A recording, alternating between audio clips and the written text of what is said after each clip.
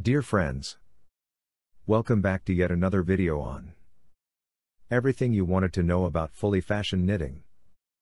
In the last video, we discussed how to get to know where the sleeve will join the main body if the armhole measurement is provided. In this video, we will discuss how to determine the point where the sleeve will join the main body when armhole measurement is not given, but only sleeve width is given. Though this will be a rare case that you are not provided with the armhole measurement and only sleeve width is provided. But we shall be prepared for any kind of eventuality. And once we know how to calculate armhole measurement with sleeve width, we will try to check mathematically if the measurements of armhole and sleeve width complement each other or not. Coming back to our main topic of today, we already know how to draw the extended sleeve as per the given measurements and draw the sleeve rib box. For those who are watching this series of video for the first time, are advised to watch the Sweater Geometry 2 video to understand this. Preferably I would suggest to watch all 3 previous videos and then watch this one. Once we have the extended line ready and we know the sleeve width, we draw a perpendicular on the sleeve line which is equal to the sleeve width. We move this line to and fro till the lower point of this line touches the chest line. The point where this perpendicular joins the chest line is the point where the sleeve will join the main body. Now to calculate the armhole measurement and the armhole depth measurement, we must calculate the measurement between the HPS point and the point where the sleeve will join the main body, represented by AF as per illustration. This measurement is the sum of line AE and line EF. Here it is important to note that the angle of the shoulder which is between G, H, and C, as well as the angle of the sleeve slope which is the angle between I, C, and D, and the angle between D, A, and E. All 3 angles will be 20 degrees, as per simple rules of geometry. Therefore, the line AE will be equal to DA. That is sleeve width, and is equal to 21 centimeters. Divided by the value of cos of 20 degrees which is equal to 0.939693. 21 divided by 0.939693 will result in 22.34 centimeters. Similarly, the line between E and F will be half chest minus half neck width, divided by the tan value of 20 degrees which is 0.36397. Half chest minus half neck width is 29 minus 8.75, and is equal to 20.25. 20.25 multiplied by 0.36397 equals 7.37 centimeters. The distance between the point where the sleeve will join the main body will be 22.34 plus 7.37 equals 29.710 or 29.7. The armhole drop is simple to calculate, which will be 29.7 minus the shoulder drop, that is 4.3. Therefore the armhole drop is 29.7 minus 4.9 and is equal to 24.8. To calculate the armhole, we would use the Pythagoras theorem and take a square root of the sum of the square of half chest minus half shoulder and the square of armhole depth. Half chest minus half shoulder is 29 minus 22.5 and is equal to 6.5. And armhole depth is 24.8. The square of 24.8 equals 615.04. And square of 6.5 is equal to 42.25. The square root of the added value of these 657.54 is 25.64. Therefore, the armhole length will be 25.6. The measurement given by the buyer is 25 and not 25.6. Similarly, if you calculate armhole measurement for all sizes, you will see the difference in the given or asked for measurement for the armhole is 23.75, 24.5, 25.6, 27, and 28.25 respectively. Whereas the given measurement for the armhole is 23, 24, 25, 26.25 and 27.5. The difference in the asked for measurement for armhole is 0.75, 0.5, 0.6, 0.75 and 0.75 centimeters. It is not that a sleeve with 21 arm width will not fit in the armhole with a measurement of 25 and not 25.6. It is very much possible to join the sleeve with smaller armhole width. But if the armhole size is smaller, then what is required for a particular arm width? The sleeve will still be joined in the armhole so formed by the front and the back, but will have a ballooning effect on the sleeve joint and will not look good. The angle of the sleeve will also differ from the angle of the shoulder. Have a look at a few examples of faulty sleeve joint.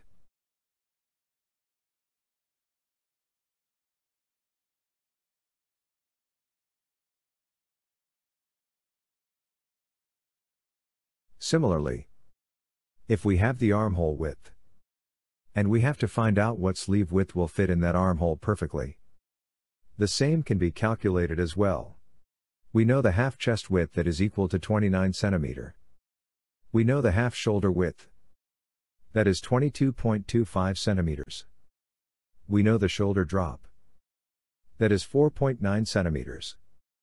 We know the armhole and that is 25 cm. And we know the half neck width, and the is 8.75 cm. If we look at the illustration, we know the difference between half chest and half shoulder, and that is 6.5 cm. The armhole depth will be equal to the square root of the square of the armhole, that is 25, minus the square of the difference between half chest and half shoulder, that is 6.5. This will be equal to 24.14 or 24.1. The point from HPS where the sleeve joins the main body will be 24.1 plus 4.9, which equals 29. The distance between A and F, which is equal to AE plus EF, is equal to 29. EF equals half chest, half neck width, multiplied with tan value of 20 degrees, which is equal to 0.36397. Half chest minus half neck width equals 29. 8.75 equals 20.25. 20.25 multiplied with 0.36397 equals 7.37 or 7.4. Therefore AE equals 29 to 7.4 equals 21.6. AD equals AE multiplied with CA's value of 20 degrees, which is 0.939693. So AD, that is the sleeve width, equals 21.6 multiplied with 0.939693. And is equal to 20.290 or 20.3.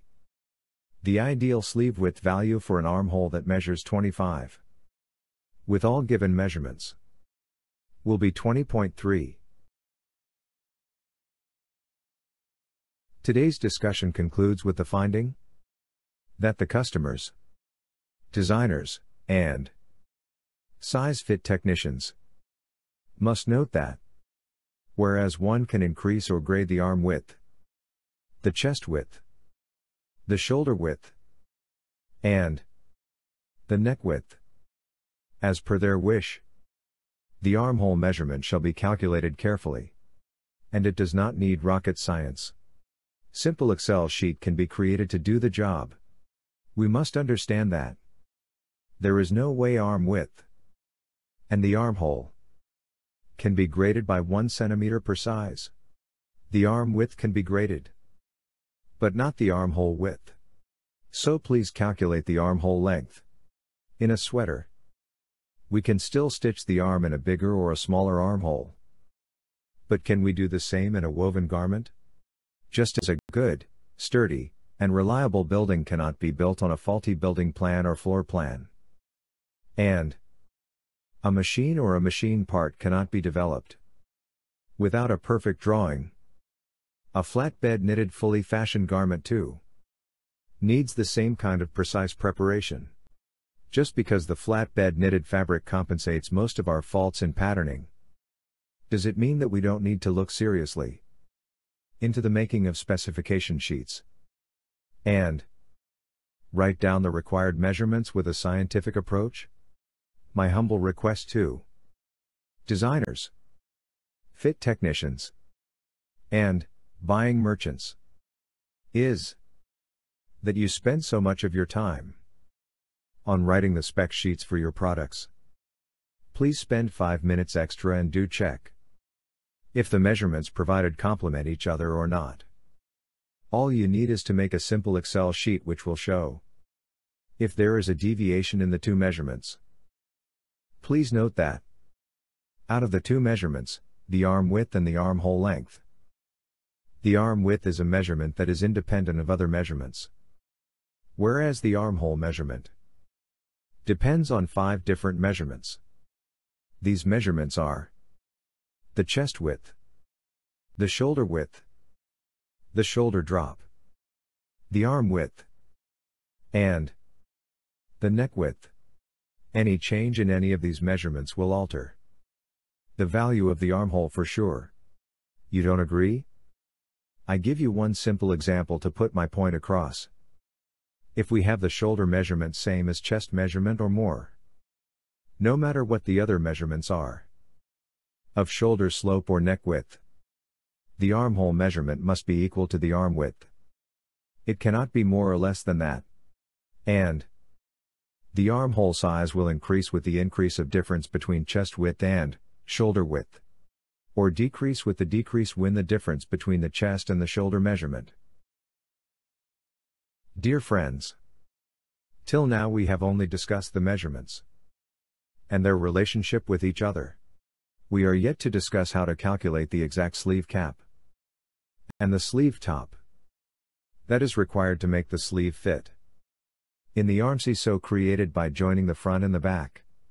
We need to calculate precisely these two profiles, so created by the front and the back, and by the sleeve cap and its width on the top. Without knowing this, we will still be shooting in the dark. The procedure to calculate these shall be explained in my forthcoming videos. The calculations of making a perfect joint of the front, the back, and the sleeve needs perfect calculations without simplifying the procedure. And we need to understand how flatbed knitted garment behaves with and without narrowing marks, as well as before and after washing. Or in other words, when the fabric is unrelaxed and relaxed. Those who wish to learn the procedure of how to make these calculations that will perfectly join the front, the back, and the sleeve are requested to send me an email at purisk51@gmail.com. And please don't forget to subscribe to the channel. And if you like my videos, then please share these with all your friends and colleagues, technicians, programmers, product developers, designers, and companies interested to get the measurements of their proto samples right in the first go. Can also try my software for knitting data calculations.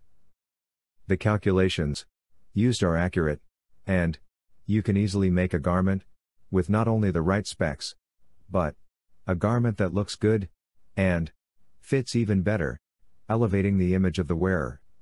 To obtain a copy, please do contact me at email purisk51@gmail.com or on my mobile number, country code 91, number 81464000900. If you have liked this video, please don't forget to click the like button, and if you have found this video useful, please share this video as much as you can with your friends and colleagues. If you have not yet subscribed to this channel, please do not forget to subscribe to the channel. By subscribing the channel, you will automatically get notification of the next uploaded videos. Thanks for watching. For more detailed information, you may go through my book on fully fashioned sweater manufacturing. A Guide to Fully Fashioned Sweater Manufacturing. Published by Woodhead Publishing India Private Limited. The book is available in leading bookstores in almost all countries around the world. It is also available on Amazon. Throughout the series, your valued suggestions, as well as questions, will be welcome, and I shall be too glad to answer all your queries.